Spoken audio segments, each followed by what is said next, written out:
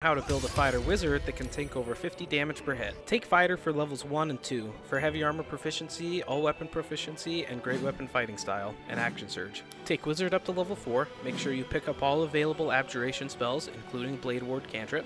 For your level 4 feat, take heavy armor master for 3 damage negation. Then up to level 8 wizard, grabbing haste as well as all abjuration spells. For the feat, take great weapon master for more damage and attacks on your bonus action. Then on to wizard level 10, you get 10 arcane ward for every short rest you take.